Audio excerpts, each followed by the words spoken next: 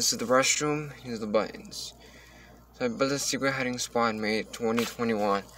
I added this lock about 2 months ago, and it broke from this case.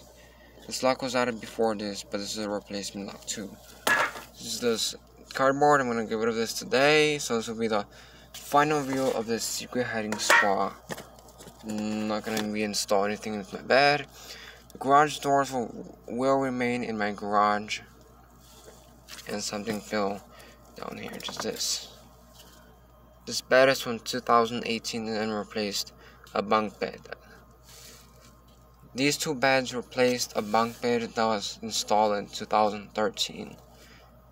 Or somewhere around there, but this is the secret hiding spot. This will be the final look at it.